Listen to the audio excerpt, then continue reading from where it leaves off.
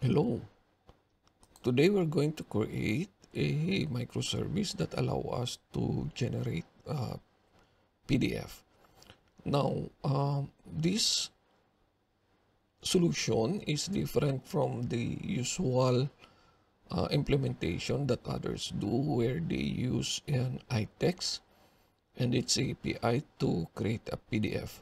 What we are going to do is we're going to use JasperSoft. We have a drag and drop software where we could design our PDF here, and this one will generate a jrxml file. This jrxml file we are going to use as our template to create a PDF, and we just need to pass the data that we are going to need to generate this PDF file. So the first thing that you should do is download the JasperSoft Studio, which is on this link. They have a community edition that you can use for the usual PDF reports that you want generated. So let's go here on our JasperSoft Studio. So let's try to create first a simple PDF with our data. So what I did, I created a JSON file called record.json, and inside that file we have a JSON string with the property rec data, and within the rec data we have the name property and the name itself. So we're going to use this one as our data source. So how to use this JasperSoft Studio? On data adapter, you could do the right click and create a data adapter. There are several data adapter that you could use as your data source for your reports. But on our case, we just select the JSON file. Then just click next.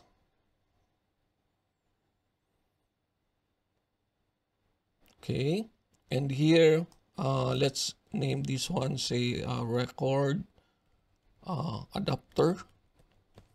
And then the URL itself, let's browse to that folder, which is on the data, and then the record. Okay, then just leave all these details as is. Then we can just click finish. Okay, so let's try to create our report. So on the file, there's new, and then Jasper report. And then from here, you have templates that you could use. Let's just use the blank one. Click next. And then this is just a name, whatever name you want it to be. Say, example, I just want it to be report. Okay. And then the data adapter that we're going to use is the record adapter that we did earlier. And then if you notice, it shows here the properties of that JSON file. So from here, we could use click direct data, then click next, and then this one is optional, so we don't need that one. Next, and then finish.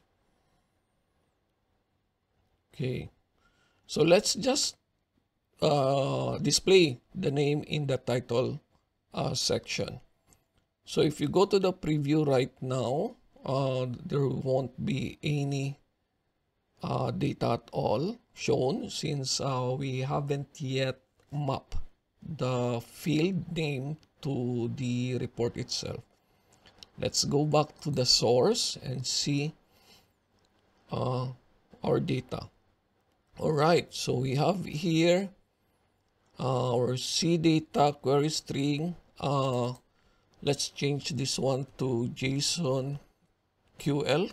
JSON query language, and let's change this to dollar period to signify that will actually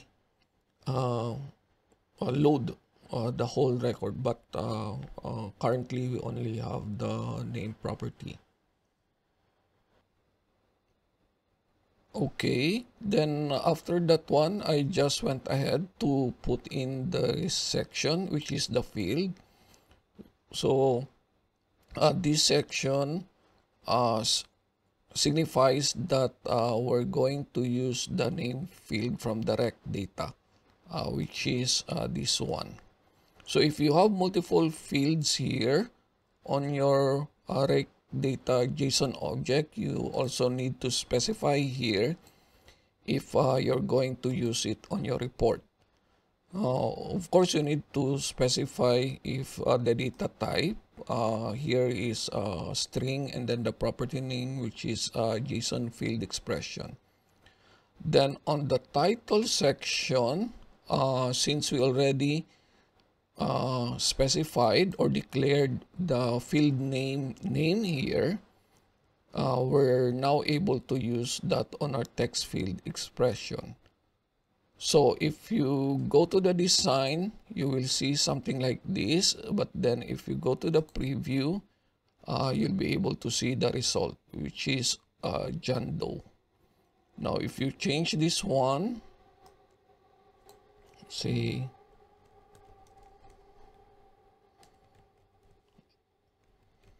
let's see if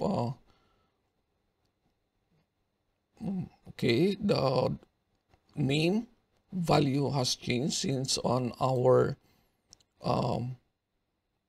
JSON file here we changed this one. All right, so that's just a basic usage of this tool, which is a Jasper Studio. Now in our program, we're going to create a Java program to do the same, but this time the data being displayed on the PDF is dynamically created using being passed to our application. So let's try to look at the structure first of the project. So if you notice, the report XML is here. This is just the basic jrxml file that we create on the Jasper Studio. So we put it here on the template folder, and then below here, if you're going to use fonts, so you should create a file called fonts.xml, and that specify the fonts that you're going to use.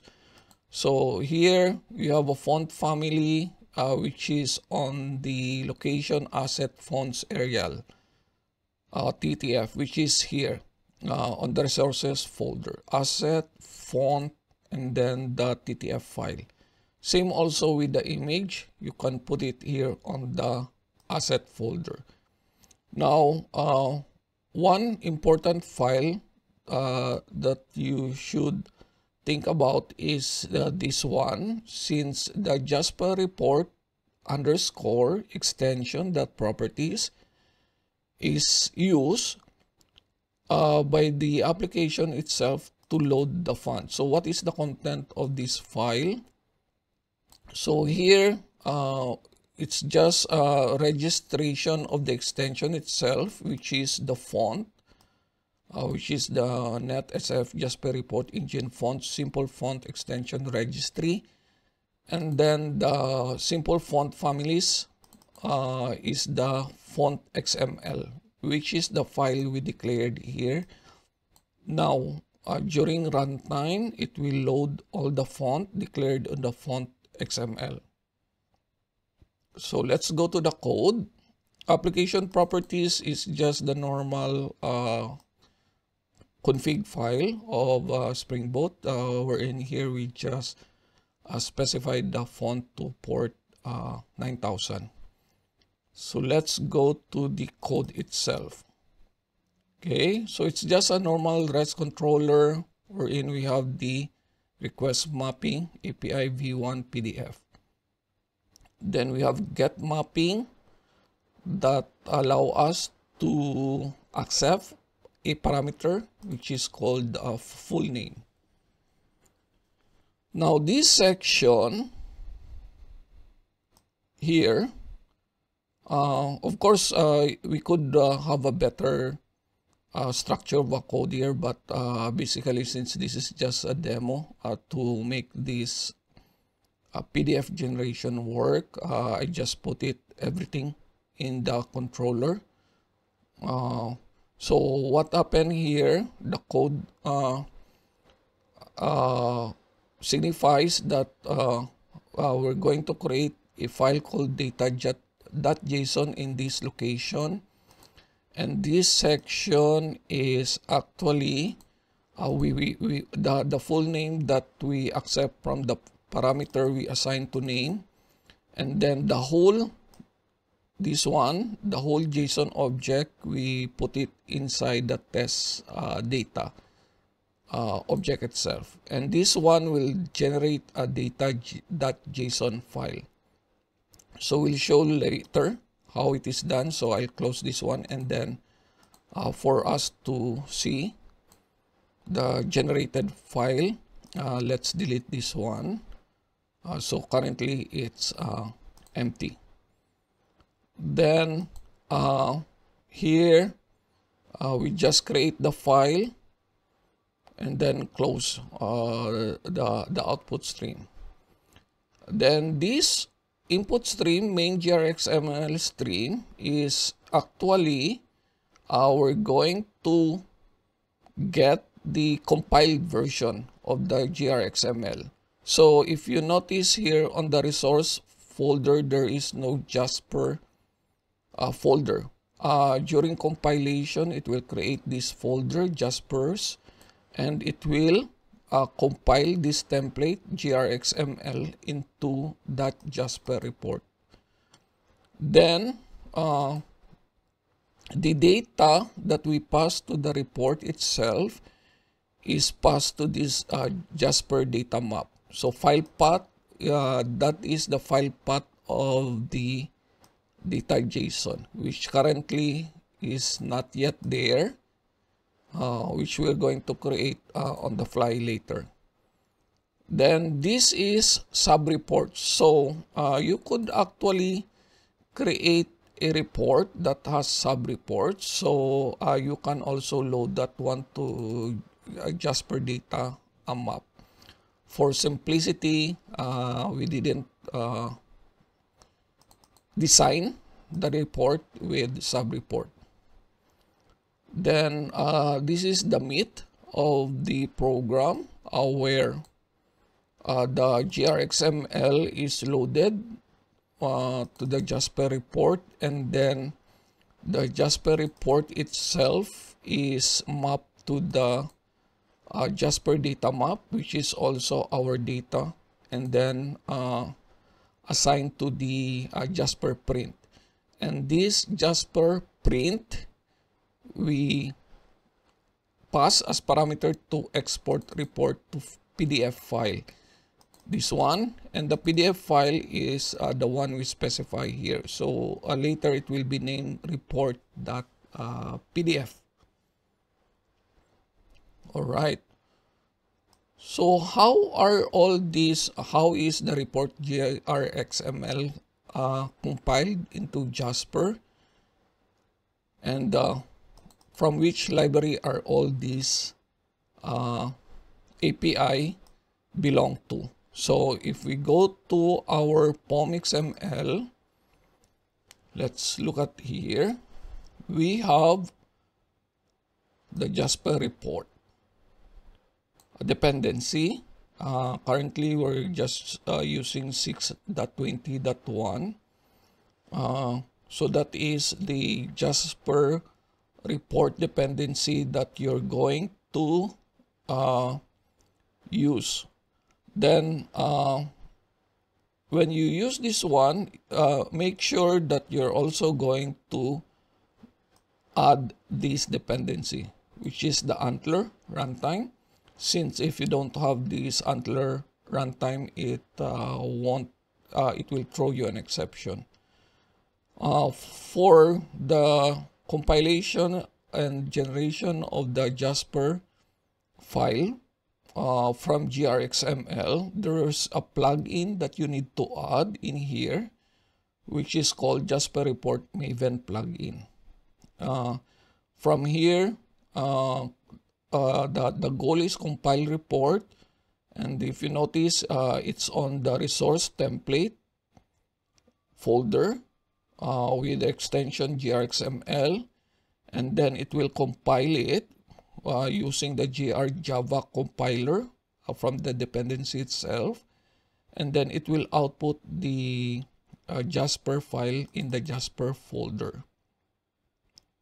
Okay, so with its plugin, the dependency is the Jasper report. Okay, so let's check here. So I'll go to Maven, and then let's do a clean first.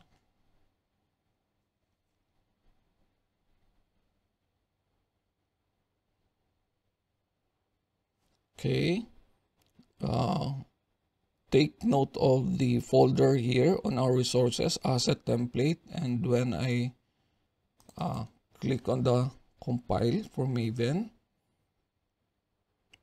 so it will compile the jrxml template, and it will create a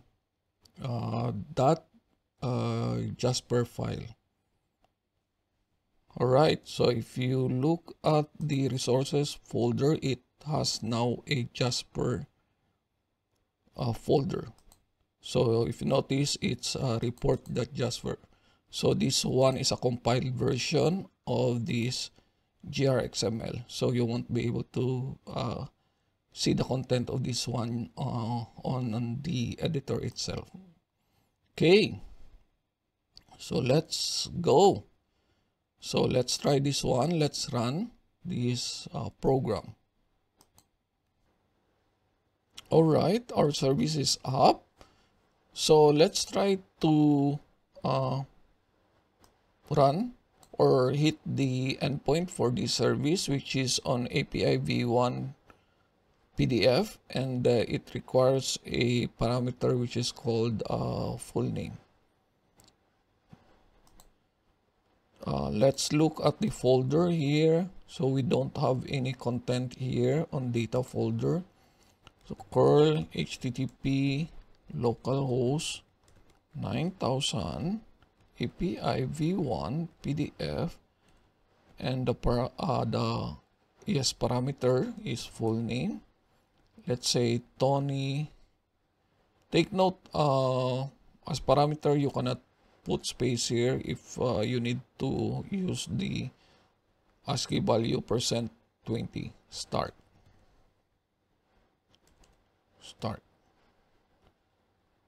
Okay, press enter. All right, so let's look at the data folder. So you have now the data JSON file, which is this one. It was created dynamically, and then the report itself. Okay, so the value on the data file is now on PDF. So let's try just to validate that this is a dynamic value that we pass. So let's say Jane Doe. Okay, press enter. All right, so let's go back to the data. Okay, so the pass one is data, and then the report, PDF report, has passed the data Jane Doe. Okay, so that's it. That's how to generate a PDF file using jrxml. Happy coding!